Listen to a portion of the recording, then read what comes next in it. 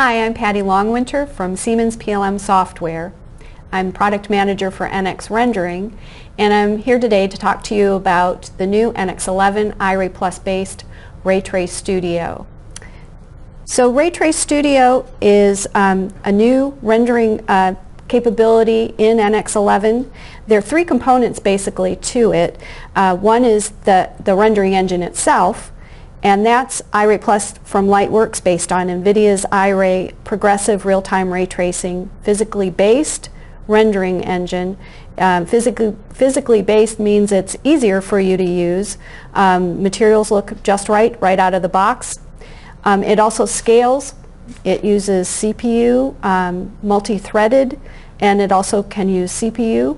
And it's MDL based. MDL is NVIDIA's material definition language. We're also providing new content, new materials library that's MDL based, and it supports sophisticated layering for the materials, as well as material effects like emissive materials and subsurface scattering. And then finally, new tools. Remote rendering using NVIDIA Iray server software. Effects like depth of field are supported.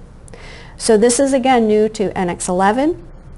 And now I'm going to show you how to do setup and render using NX11 Iray Plus Ray Trace Studio. Let's say that we're preparing for a design review or product presentation. So I'm going to start here with a part that's in shaded mode. My drill part here is I'm going to add some materials to it, but I'm not going to true shading, which is not photorealistic or advanced studio or ray trace studio at this point. I'm going to the studio task. That's where I want to do my material setup, my scene setup. Here's the new scenes, new materials. This is where my materials are going to be stored. And already you see that once I went into the studio task, advanced studio is turned on and this default gray Studio 1 scene is applied. Now, in the studio task, the advantage is that there are operations like these, operations specific to materials.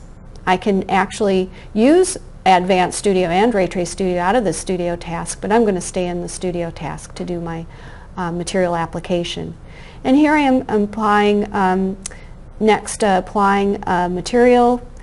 Just drag and drop them from the palette to my my geometry here, and I'm applying some metal to the chuck, and you can see that at any point in time I can launch Ray Trace Studio and see the photorealistic version of it. I only applied the material once, but it's displayed in both modes. Most photorealistically with global illumination using image-based lighting, a simulation in the Advanced Studio display on the left and photorealistic on the right. I'm going to switch over using our new switch window command to a part where I've already applied materials and decals. If you want to see how to apply a decal, look for Sam Kwan's quick tip on it.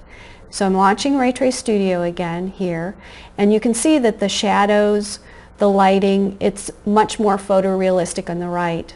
Now you can change the rendering modes here to trade off performance for realistic effects.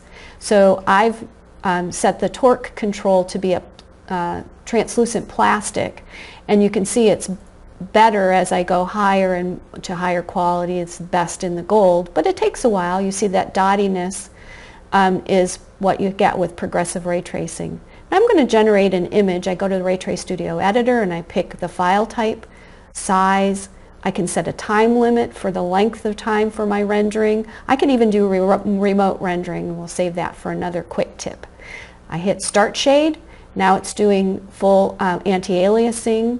It's going to take a while, and we have control. We watch to see when that dottiness goes away, and we can pause and save the image to a file.